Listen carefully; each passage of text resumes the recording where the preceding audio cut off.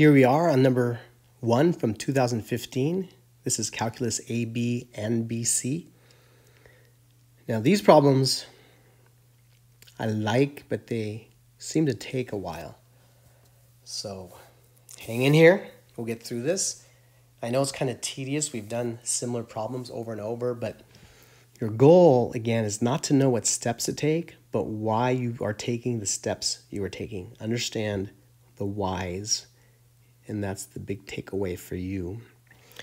There's a rate water flows into, and that's R of T. So I'm going to write that down to organize my thoughts.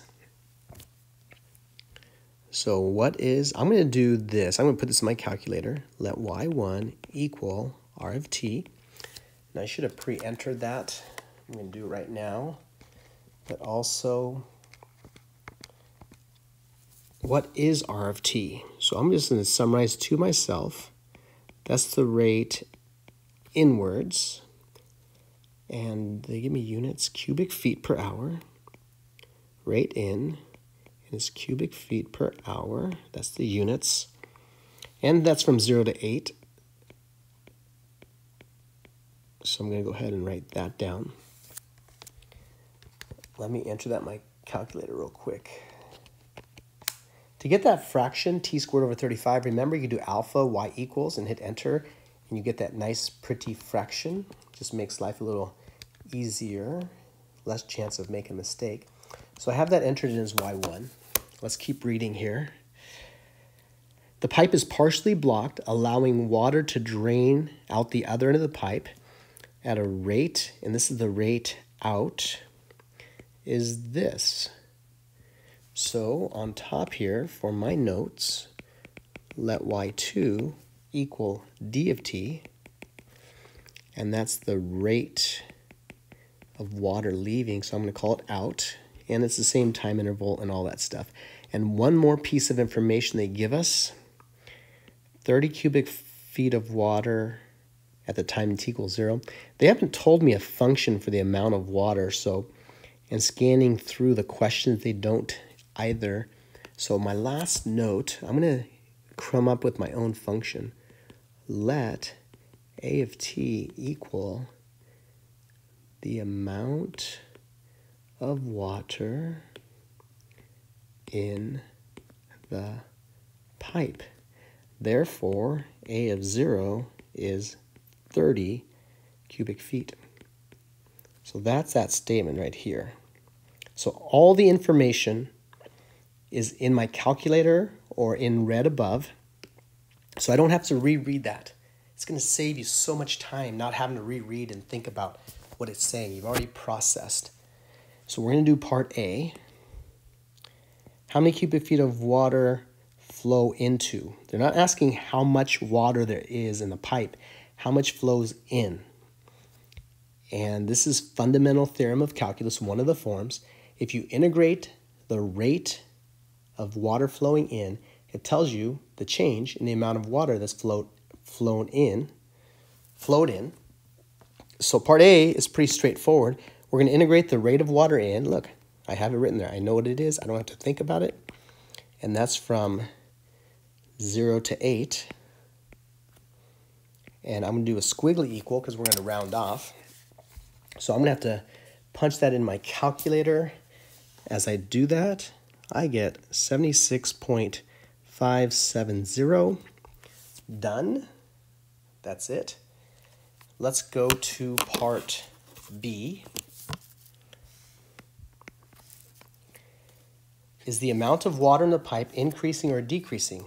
So that key word there, increasing, decreasing, your ears should prick up there.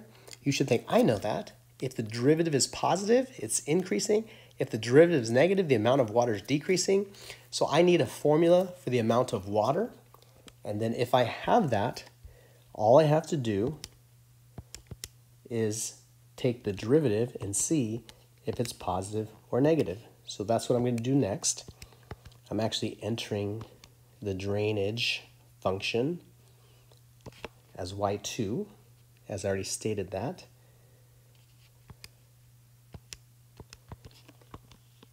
hope I put it in right or it's going to mess things up badly. I think I put it right. So we need a formula for the amount of water. So then we can take the derivative and that will tell us if A is increasing or decreasing. So A of T, which we defined earlier right here as the amount of water in the pipe.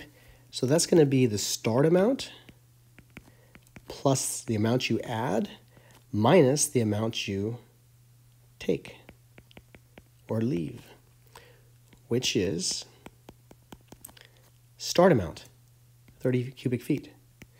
How do you find out how much was added? You integrate the rate at which it was added. Since I'm using t there, I can't use t again in my function, so I'm just going to use x. It's a dummy variable. You can put any variable you want, but my calculator works in x's, so I like that. If you want to see how much left or went out, you integrate the rate at which water goes out, which is d of t, but I used t already, so I'm just going to use x. Bam. That's the formula for the amount of water in the pipe at any time. And to find out if that is increase or decrease, I need to take the derivative. And the derivative of 30 is 0. And this is where we're going to have fun. This is another aspect of the fundamental theorem of calculus. If you take the derivative of an integral, the bottom number is a constant, and the top number is the variable, because it's dA dt. T is our variable. All you do is plug that in. Now, if this wasn't t, but a function of t, you'd still plug it in, but using the chain rule, you'd have to multiply by the derivative of that. Same thing is going to happen here. So my answer, quickly, would be r of t minus d of t. Now I need to find a prime at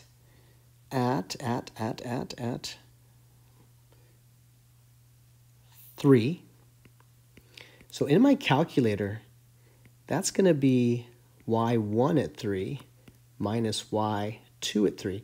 You don't have to write that. I just did that so you can see what's going on. You could just, you could just do this step without writing it out because I've already described what A is there, A prime.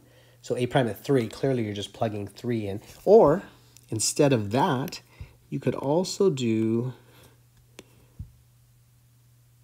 R of 3 and D.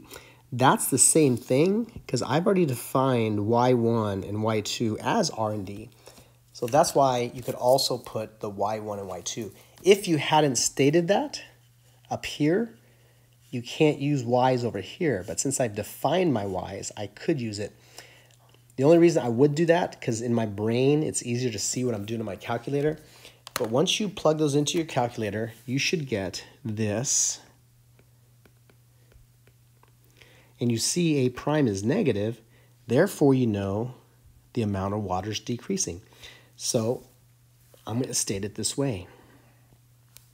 When t equals 3, the amount of water in the pipe is decreasing because A prime at 3 is negative. So that's the justification. If the derivative is negative, then the function's decreasing, and clearly A prime is negative. Now, if you look at the scoring guidelines, their justification was R of 3 is less than D of 3. Well, that's the same thing. Just another way of saying the same thing. If this is smaller than that, clearly it's going to come out negative. So you could have found R of 3 and D of 3 separately and made the same statement they made, or you can just state what I did, but logically this should make sense. If the rate at which water is going into the pipe is smaller than the rate at which water is draining, clearly the level of water is going to decrease. So logically, it also makes sense. All right, we have 2 more parts. I'm going to leave right there because we're going to need, actually right there, we're going to need some information. I want to erase some stuff if I can without, ooh, pretty good. We're going to need that formula for the amount of water in the pipe in here. So keywords we're going to look at. And again, if you look at calculus, if you know your basic justifications, you can apply it to any context. And so the keyword here is minimum. Whoa, that was bad. Minimum. Your thought should say, oh, minimum. That occurs at critical points or endpoints. You know that as your basic justification. So your thought now is, I need to find the critical points. The endpoints are easy. Those are given. And we know it's a closed interval, so you have to include those. If it was an open interval, you'd be kind of in trouble because there might not be. But I don't think you have that situation on the AP test. So to find the minimum, I have to find the critical points. So for part C, the first step would be to find the critical points. But up above, I already have the derivative is R of t minus d of t. A critical point is when that is 0. Let me add the d of t to the other side. So how do you find when? So two ways. You could graph in your calculator r of t minus d of t, y1 minus y2, and see when it crosses the x-axis or use the 0 function. Or you can find when the functions are equal to and use the intersect function. So I'm going to graph those on my calculator. So with me, if you turn your calculator on, you can pause. I'm going to hit window. It tells me my t goes from 0 to 8. So x max is 0, x max is 8. Now my y's are trickier. I don't know how far up I have to go, but let's look at these functions. It might give us an idea. This, what's the maximum a sine can get is 1. So 1 times 20 is the maximum. So I know this won't go over 20. So I'm just going to make my y's go from 0 to 20. Now, if you didn't notice that, you could just graph from negative 10 to 10. If you can't see your graphs on that range, just increase it until you find it. So I'm going to graph that. There is my rate n. It's going up, up, up, up, up, up, up, up, up, up, up, up. Up, up, up, up, up, up, up, up, up. Wow, it's kind of slow.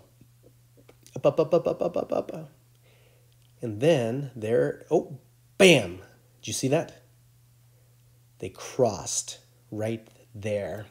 So you do second trace and you do intersect. Again, it's going to have a blinky bob on your, it asks you, is this the first curve where the blinky bob is? Yes. I hit enter. And then the blinky bob on the red, is that your second curve that you want to intersect? Yes, I hit enter. I put that blinky bob anywhere near the intersection. I get the answer. You should all get 0.327 something. I'm going to say at A equal 0.3271658. I'm going to go to my home screen by doing second quit. I'm going to do store alpha A, or X store alpha A, sorry. X store alpha A. To get the X, you just hit the variable button next to alpha. And now that number is stored, I don't have to punch it into my calculator. It's going to make my life mucho easier. So if we know the maximum can occur at critical points or endpoints, and we want to know when the amount of water is maximum, how do we do that? We don't check for relative maximums because that doesn't tell us absolute maximums. What we're going to do is we are going to find the amount of water at the beginning, the amount of water at our critical point, and the amount of water at the end point. And the beginning, 0, is pretty easy. It's given to us as 30, I believe. We wrote that down right here. So we're just going to put a 30 there. Now, to find A of 0, we're going to use this formula right here. I'm just going to punch out my calculator, replace the t's with A. So 30 plus math 9, 0 to alpha A, alpha trace to get my y function, y1 dx, and then I'm going to minus math 9 to get my integral, 0 to A again, and then alpha trace to get my y2, and I hit enter. I get 27.9645 something.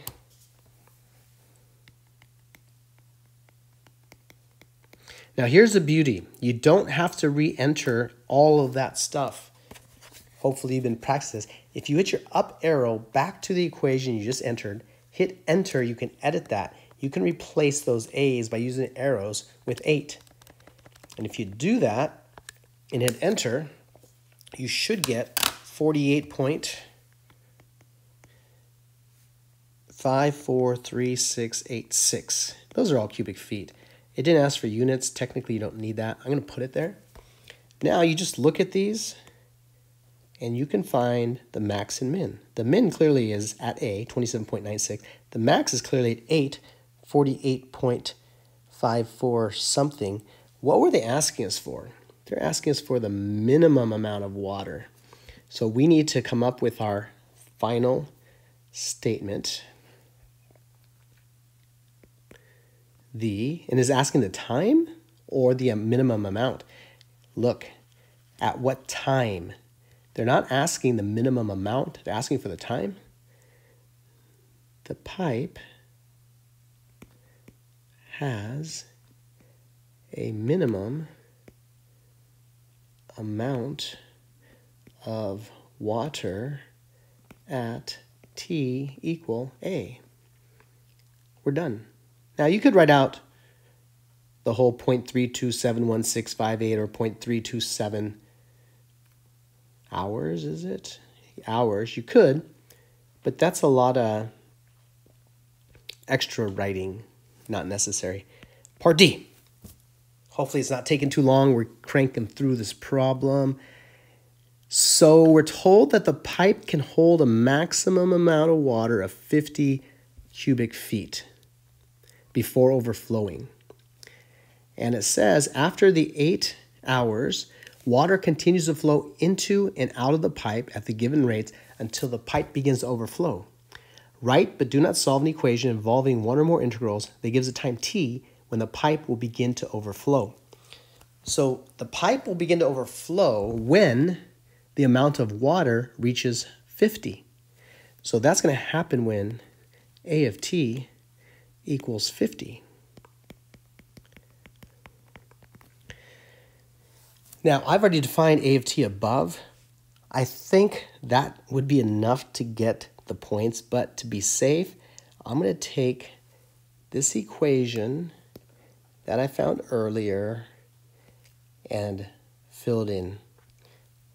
I just want to be sure, especially if I have time. If you don't have time and your time's running out, just write that and submit. But if you have time, go ahead and write out this whole thing. 0 to t r of x dx minus 0 to t d of x dx equals 50. I'm done. That's my answer. The College Board combines these two. You can. I like keeping it separate so you can kind of understand what each part represents. But we are done with this problem.